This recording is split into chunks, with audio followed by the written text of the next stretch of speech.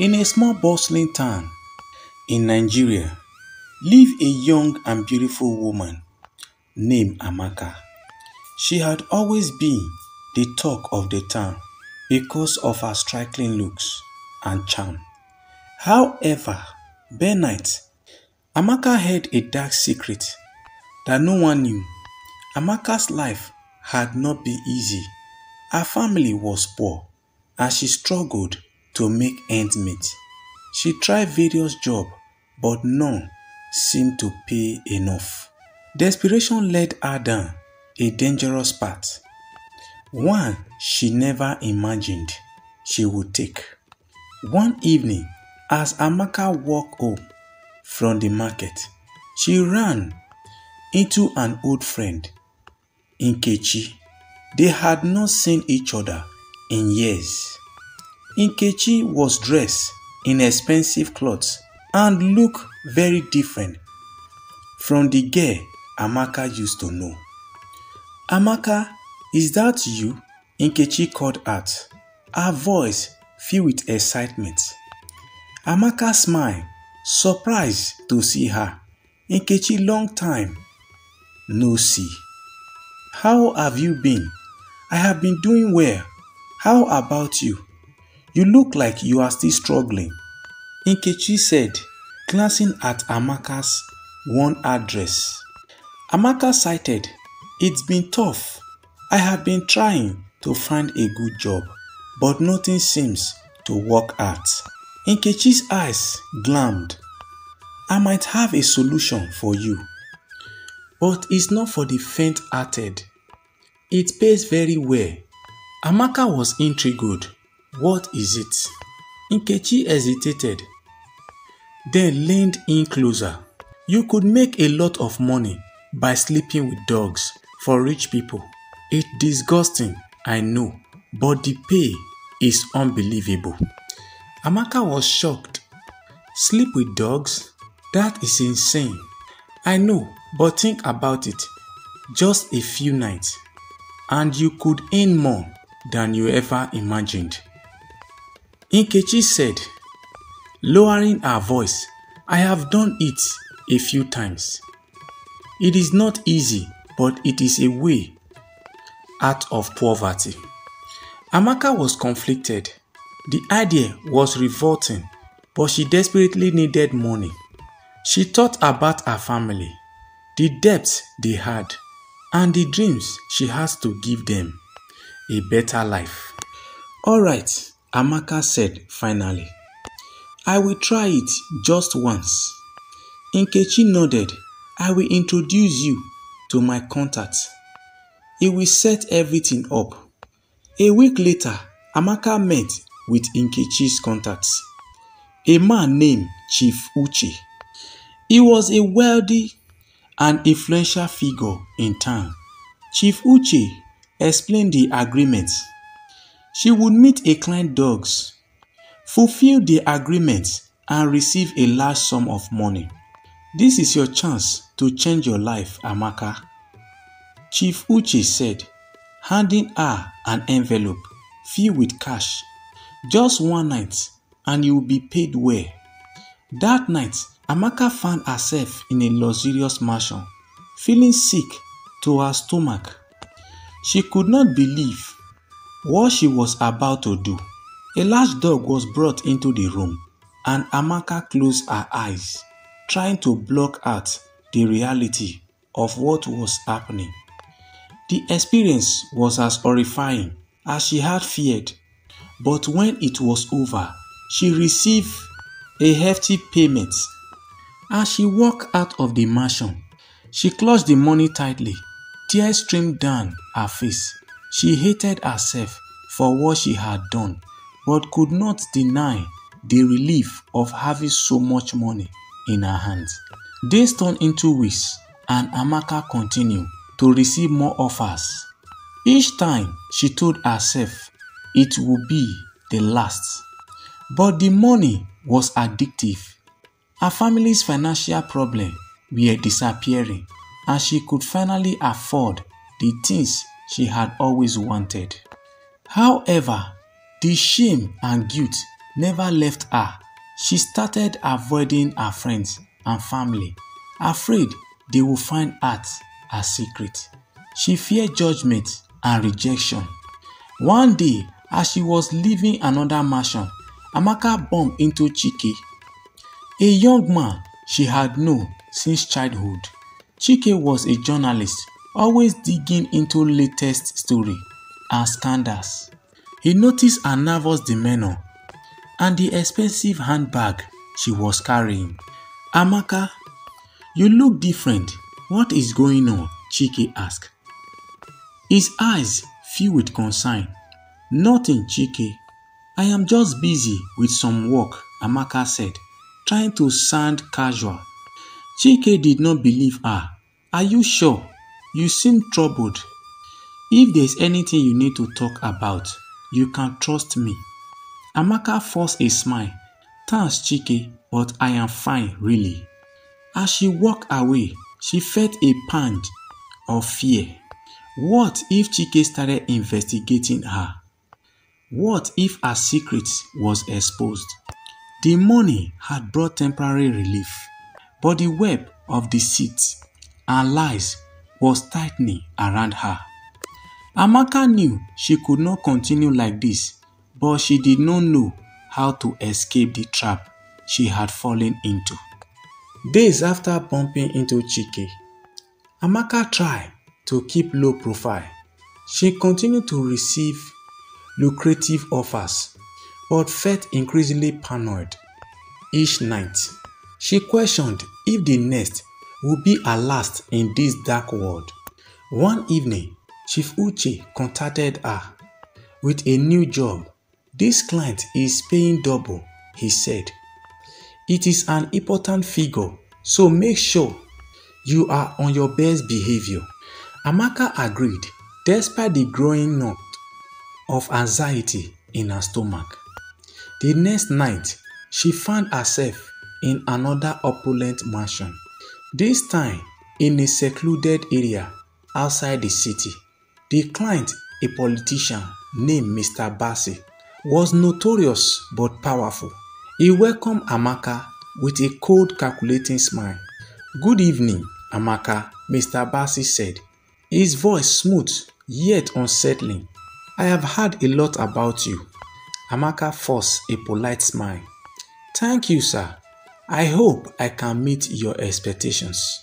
As the evening unfolded, Amaka went through the ordeal once more, her thoughts racing. She feared what would happen if someone found out, but the money Mr. Bassi offered was too substantial to refuse. Afterward, he handed her an envelope filled with cash and a chilly warning. "Keep your mouth shut about tonight," Mr. Bassi said, his eyes narrowing. "If anyone found out, you will not just lose the money, you will lose everything." Amaka nodded, her heart pounding. As she left the mansion, she wondered how much longer she could endure this life. The risk was escalating, and the fear of exposure was constant. The next day, she was at home, counting her money when Nkechi visited. Nkechi looked more nervous than usual, glancing around as if someone might be watching. "Amaka, you need to be careful," Nkechi whispered, her voice trembling. "There are rumors that police are investigating a prostitution ring involving high-profile clients. Your name could come up." Amaka's blood ran cold.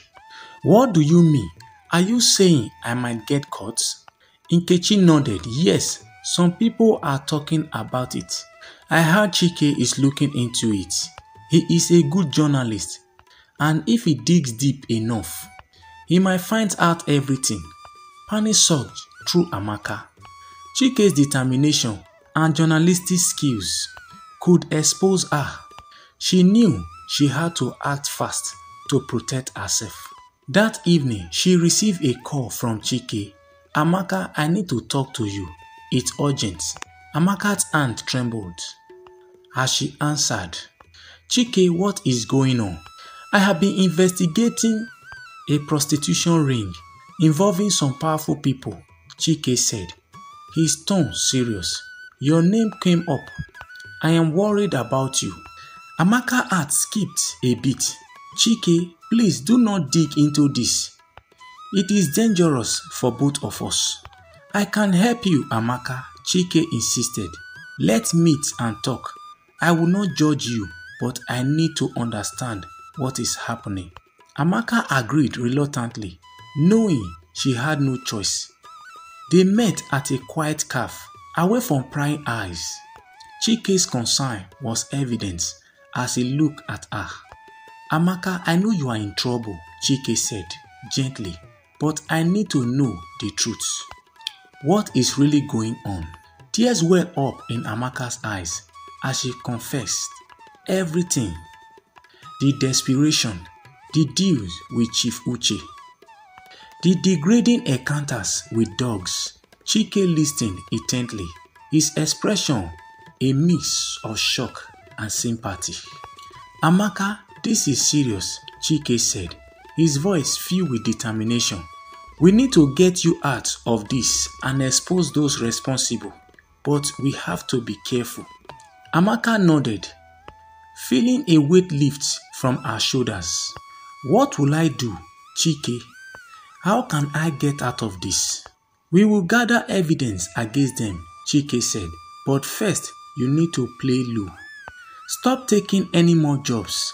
I will work on getting the proof. We need to take them down. For the first time, Amaka felt a glimmer of hope with Chike's help. She believed she could find a way out of this nightmare.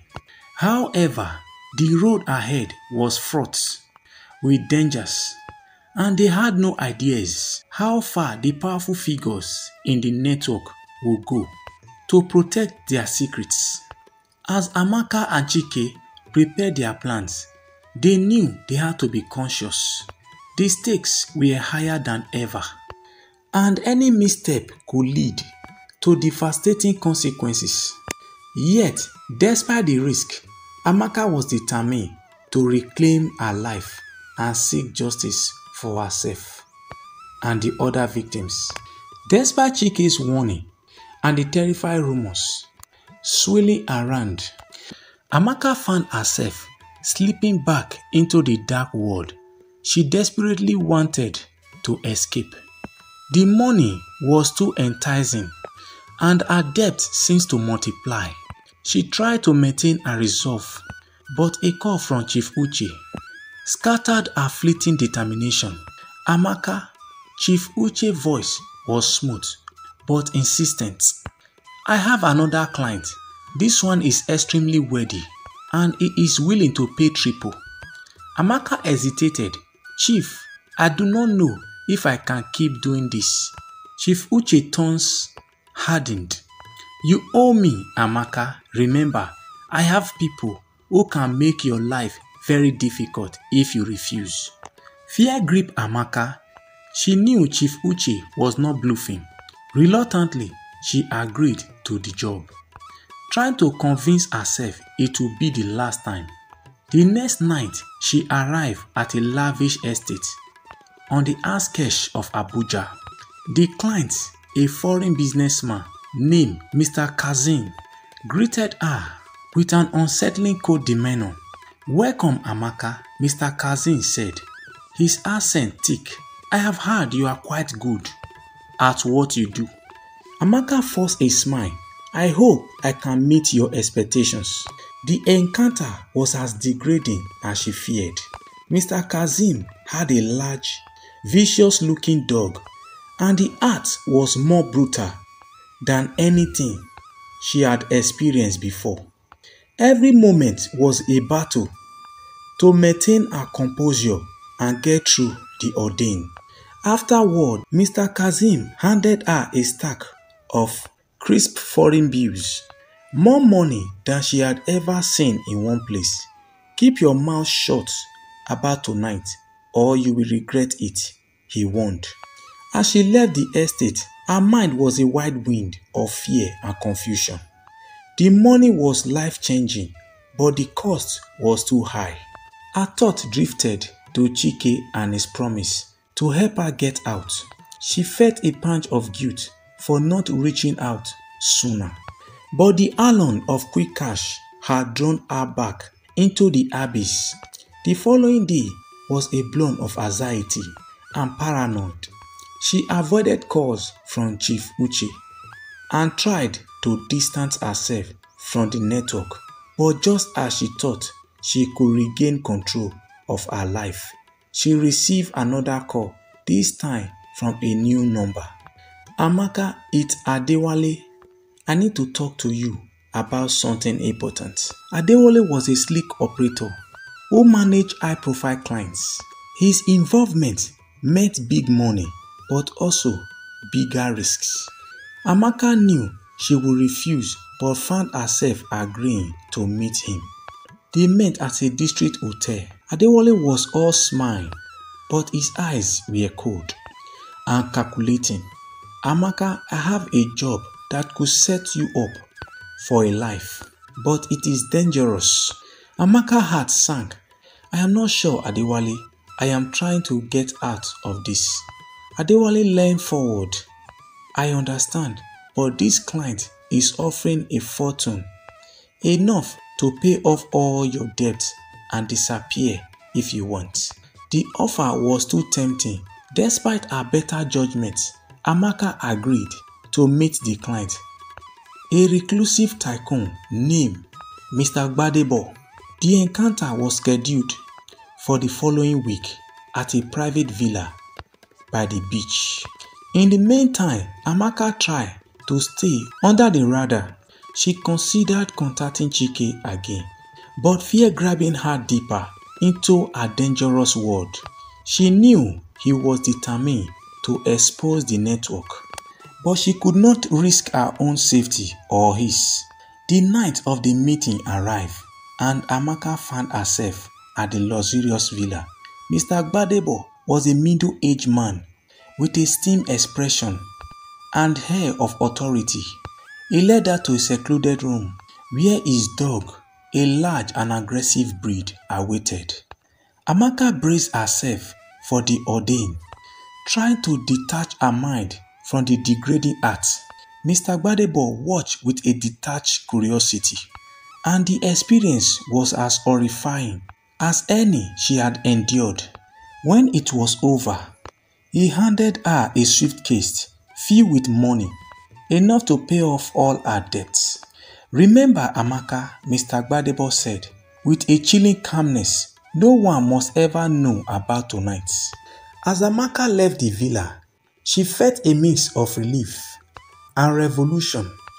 The money was a way out, but the price she had paid was unbearable. She knew she could not continue living like this, but breaking free seemed more complicated than ever.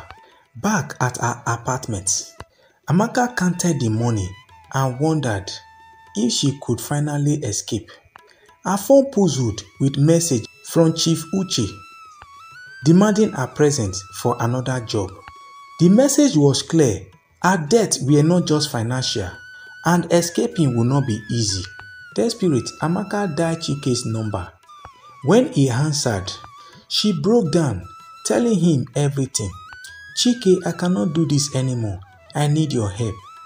We will figure something out, Amaka, Chike said, his voice firm. I will get you out of this. But you need to be careful. As they planned their next steps, Amaka knew she was at the crossroad. The danger was real, and the network was powerful, but she could not let her fear dictate her life anymore. With Chike's support, she hoped to find a way out before it was too late. After Senator Okoro's arrest, life became increasingly dangerous for Amaka. The network was desperate to silence anyone who might expose them. The tension was high, and the money she received from her degrading encounters felt like blood money. One evening, Amaka was lying low in her tiny apartment, still shaken by the close calls and the constant fear. Her phone rang. displaying an unknown number. Hesitant but curious, she answered, "Hello, is this Amaka?" The voice was unfamiliar, but there was something urgent about it. "Yes, who is this?" Amaka replied, consciously. "It's Temi. I am a journalist investigating the trafficking network. I have heard about your involvement and I want to help you. Tell your story and get out." Amaka heart raised. Exposing her story could bring the network down, but also put her in immense danger. "How do I know I can trust you?" Temi's voice softened. "I know you are scared, but this could be your chance to escape. We can meet in public place and I can bring proof of who I am." After much deliberation, Amaka agreed to meet Temi at a busy cafe. The journalist, a young woman with determined eyes, presented her credentials and reassured Amaka of her intentions. They talked for hours with Amaka, consciously revealing parts of her harrowing experience. "You have a powerful story, Amaka," Temi said. "With your testimony, we can expose more of these criminals and help others like you." Amaka felt a flicker of hope, but also an overwhelming sense of fear. "I will think about it," she said. Finally, knowing the risks were monumental, the following day, Chief Uche contacted her again. This time with a more dangerous proposition. "Amaka, there is a client who is willing to pay a lot, but you need to leave the city for a few days. He is very influential." Amaka knew she could not refuse without risking her life. She agreed to meet the client, a wealthy politician named Mr. Adebola, in a remote estate. As she traveled there, she felt a sense of dread she could not shake. Mr. Adebola was waiting for her in a grand isolated mansion. His demeanor was cold and demanding. He led her to a room where his dog, an intimidating breed, awaited. The encounter was more degrading and violent than any she had experienced before. Mr. Adebola watched without emotion, his gaze chilling her to the bone. Afterward, he handed her an envelope filled with cash, more than she had ever received. "Remember, Amaka, if you talk about this, you will not live to spend that money," he warned. Back in her apartment, Amaka felt raped. The money was substantial, but the psychological toll was unbearable. Her thought turned to Temi's offer and Chike's earlier attempts to help her. She knew she needed a way out, but the network gripped on her life seemed unbreakable. The days that followed were filled with fear and paranoia. Amaka barely left her apartment, jumping at every shadow and phone call. She considered contacting Temi again, but feared retaliation from Chief Uche and his associates. One evening, Amaka received another call from Chief Uche, this time more ominous. "Amaka, you have done well so far. There is another job and you cannot refuse this one. The client is very powerful and he expects your cooperation." Amaka's heart pounded. "Chief, I cannot keep doing this. It's too dangerous." Chief Uche's voice turned easy. "You do not have a choice, Amaka. You know what will happen if you defy us." Terrified, Amaka agreed to meet the new client, a foreign diplomat with connections to the network. The encounter was set for a secluded villa on the outskirts of the city. As she arrived, she was met by the diplomat's aide, who led her into a dimly light room. The dog, a massive feared-looking beast, groaned as she entered. The diplomat watched from a distance, his eyes cold and calculating. The ordeal was brutal, leaving Amaka physically and emotionally scattered. The diplomat handed her a large sum of money, warning her to remain silent. Back home, Amaka broke down, realizing the gravity of her situation. She could not continue living this way, but escaping seemed impossible. She called Chike, her voice trembling, as she explained her latest ordeal. Chike, I cannot do this anymore. They are going to kill me if I try to leave. We will find a way out, Amaka. Chike assured her, but you need to be strong and careful. I will reach out to some contacts and see what we can do. Amaka hung up, feeling a flicker of hope. Her despair. She knew the road ahead would be dangerous, but she could not let her fear control her life any longer. As she lay awake that night, she resolved to find a way to expose the network and free herself from its grip, no matter the cost. Amaka woke up to another sleepless night, haunted by the images of her last encounter. The fear and the degradation she experienced were eating away at her. She knew something has changed. The call she had with Chike still lingering in her mind, a faint glimmer of hope in an otherwise bleak experience. The morning brought another call from Chief Uche. This time, his tone was less threatening and more urgent. Amaka, the diplomat, was pleased with your service. There is another job, but it is a big one. You need to be on your best behavior. Amaka's stomach turned.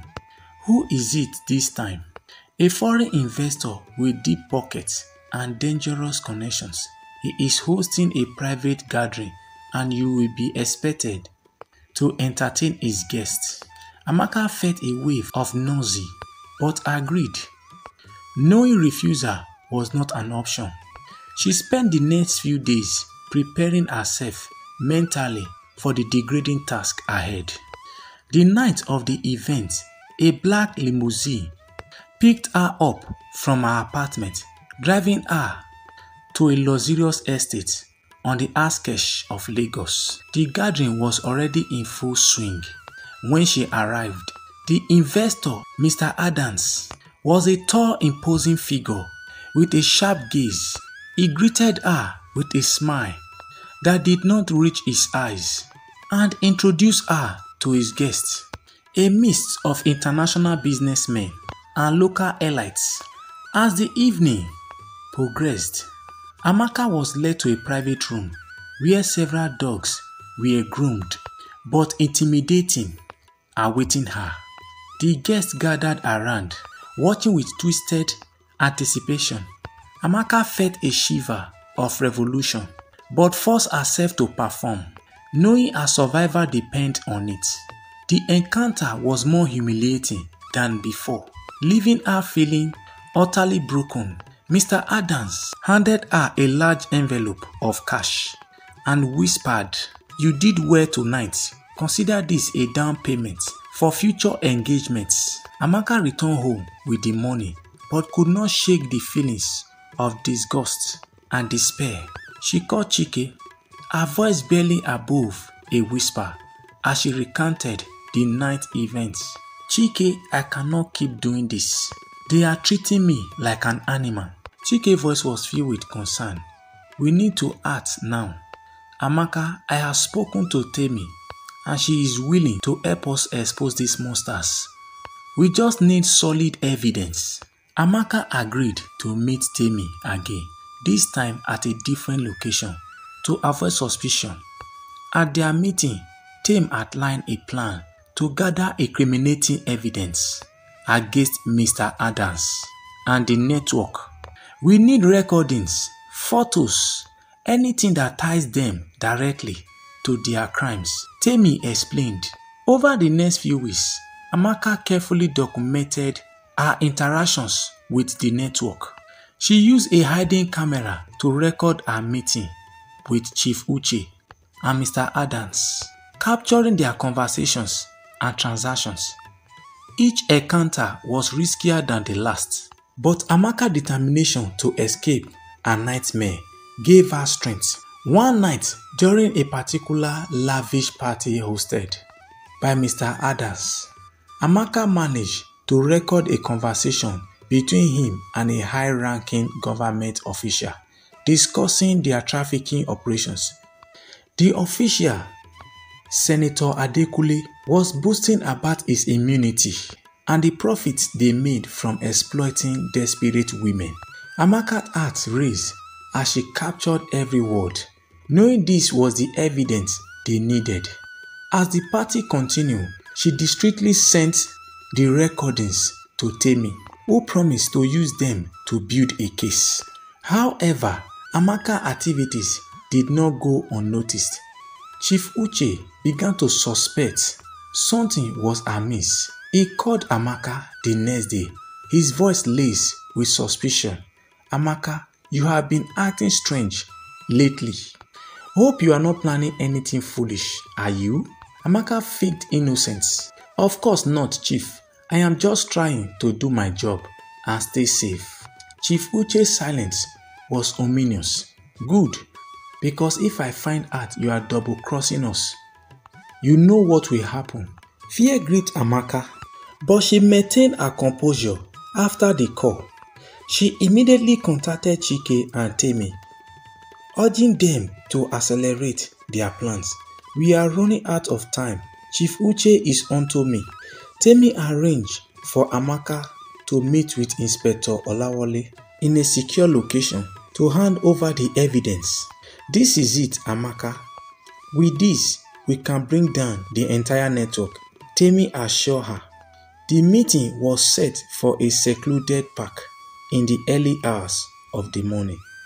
Amaka arrived, clutching a bag containing the recordings and documents. As she handed them to Inspector Olawale, relief washed over her. "Please, you have to protect me. They will come after me if they find out." Inspector Olawale nodded.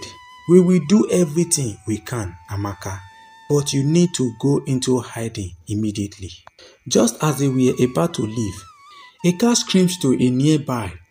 Amaka's heart sank as she recognized Chief Uche's men emerging from the vehicle. "It's a trap," she shouted, grabbing the inspector's arm. They barely escaped, but Amaka knew her time was running out.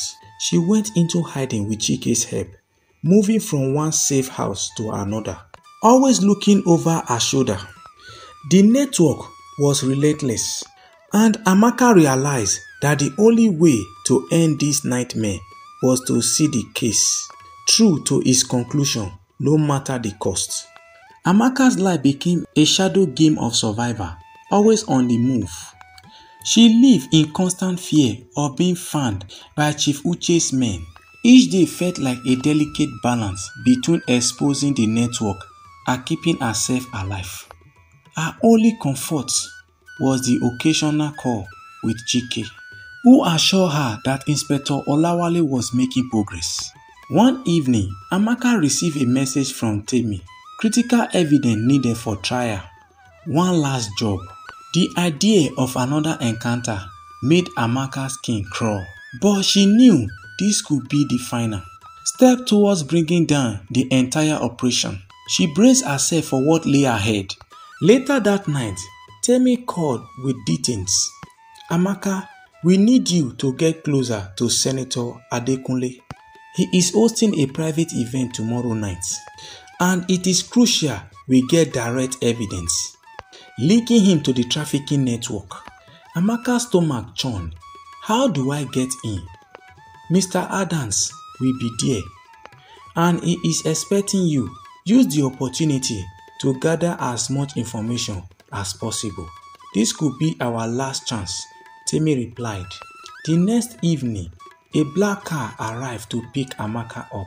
She wore a sleek black dress that disguised a small recording device, a gift from Inspector Olawale to capture critical evidence. The driver handed her a blindfold. "Protocol," he said curtly. Amaka reluctantly put it on, the car speeding away into the night.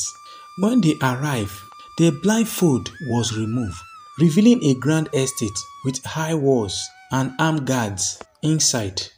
The air was thick with luxury and menace. Amaka spotted Mr. Adams and approached him, forcing a smile. "Good evening, Mr. Adams," he greeted her. Amaka, just in time, Senator Adekunle is eager to meet you. Make sure you entertain him well." Amaka followed Mr. Adams to a secluded room where Senator Adekunle was waiting. He was a man of power and influence. His eyes cold and calculating, he wasted no time in making his demand clear.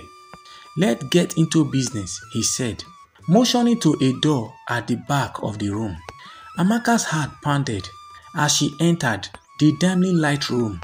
The sight of several large dogs made her stomach turn. She steeled herself, knowing what she had to do. The recording device hidden in her dress, capturing every degrading moment, every vile command from the senator.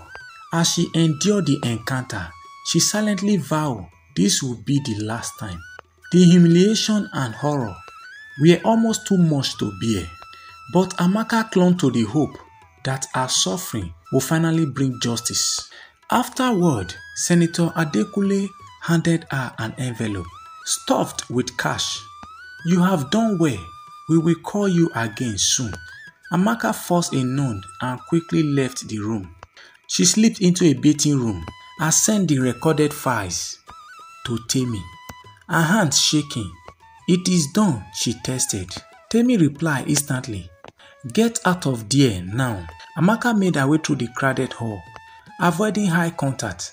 As she reached the exit, she saw Mr. Anders talking animatedly with Chief Uche. A cold sweat dropped out on her forehead as she realized they were looking for her. "Amaka, there you are," Mr. Anders called out, his eyes narrowing. "Chief Uche wants a word with you." Panic gripped Amaka. She turned and bolted, shoving her way through the crowd. Shout followed her, and she heard footsteps gaining behind her. Desperation fueled her escapes as she burst through a side door into the night. She ran down a dark alley, her heart pounding until she saw a familiar car waiting at the end. Chike was behind the wheel. "Get in," he yawned. Amaka dived into the car and they sped off. "What happened?" Chike demanded. "They know," Amaka gasped, tears streaming down her face. "We need to hide now." Chike drove through the night, taking back roads and making sudden turns to lose any potential followers. They finally stopped at an old abandoned warehouse on the outskirts of the city. Inside, Amaka collapsed on the floor, exhausted and terrified. "They are onto us, Chike. They will not stop until they find me." Chike knelt beside her, holding her tightly.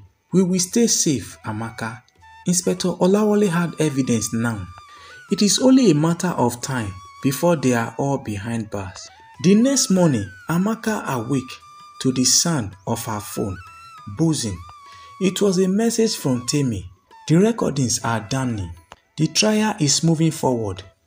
Stay hiding. Help is on the way." Relief mingled with fear as Amaka realized the end game was approaching. She has risked everything to gather the evidence, and now the justice she sought was within reach.